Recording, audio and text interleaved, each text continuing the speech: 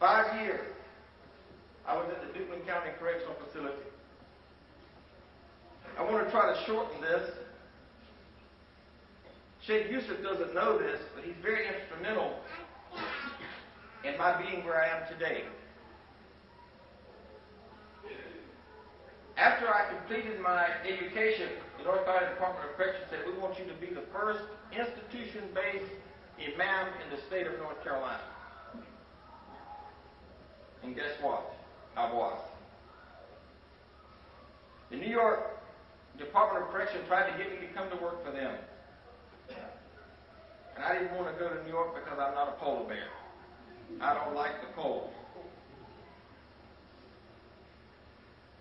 But they were having a conference in Arlington, Virginia. Springfield, thank you, brother. And they wanted me to go to this conference. And I said, listen, I've been working for 5 years as an imam for less than $27,000 a year. I got 4 children and a wife. I can't go. Sheikh Yusuf said, brother, if you can get here, I'll find you a place to stay. That was not a first for Sheikh Yusuf. Taking people in is the way he became a Muslim. Sheikh Yusuf was a Christian musician and minister. We had a lot in common, except he became a Muslim in 88, I became a Muslim in 87, and I think he's just a few years older than me.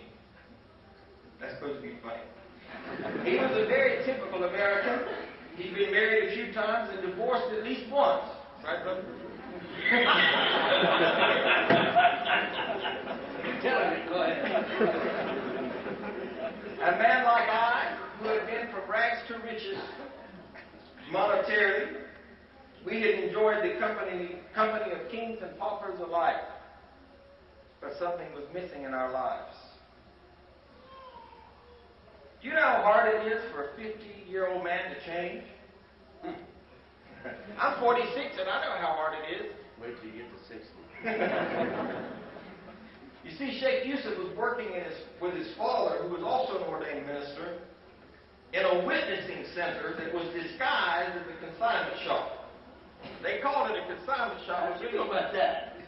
I do my homework, brother. You told me to do that. So they had this consignment shop, and Sheikh Yusuf's father said, Jim, I want you to meet this Egyptian man. Sheikh Yusuf, I don't want to meet no Egyptian terrorist. I'm not. His father said, I want you to meet him. He was studying to be a missionary at the time. And so he said, well, I'm going to meet him under my terms, Dad.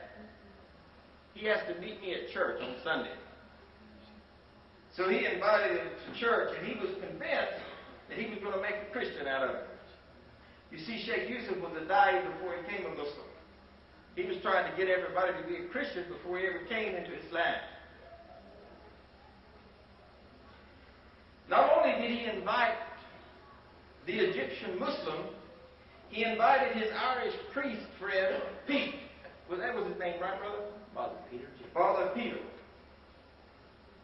One day, when Sheikh Yusuf asked Muhammad, that was your Egyptian friend, right?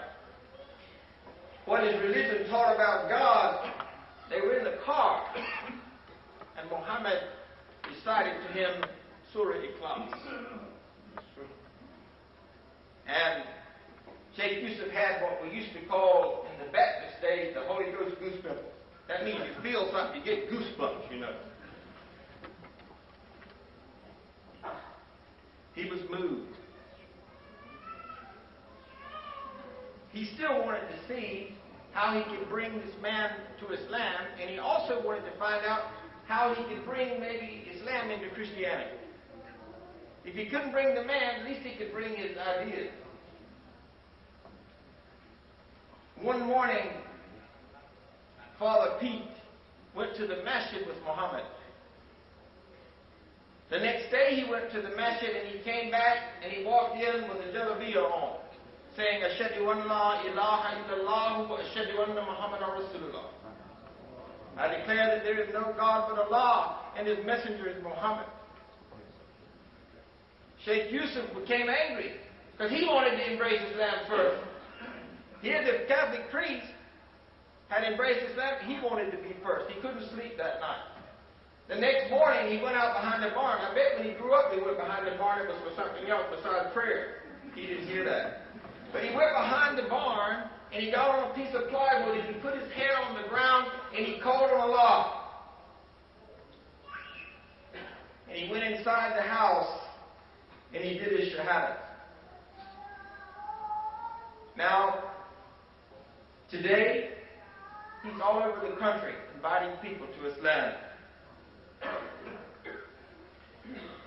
When I went to Springfield, Virginia to visit Sheikh Yusuf, he said to me, brother, the Al-Rahmah Foundation in England is going to give 5 scholarships for imams in the prison system. I said, are you crazy? They're not going to give me a scholarship. I'm a white man. I'm a white man and a Muslim, and they're going to give me a... He said, look, brother, I just want you to apply. I applied and I got the scholarship. There were 3 people out of 60 that qualified for this scholarship. And Allah subhanahu wa ta'ala blessed me to be one of them. So I commuted from North Carolina to Virginia every week, and then from Florida to Virginia until I got my master's in Islamic social science. I am now one of 10 imams employed by the United States Department of Justice, Federal Bureau of Prisons, and I do dawah work every time I get an invitation, if I don't already have an invitation. Without further ado,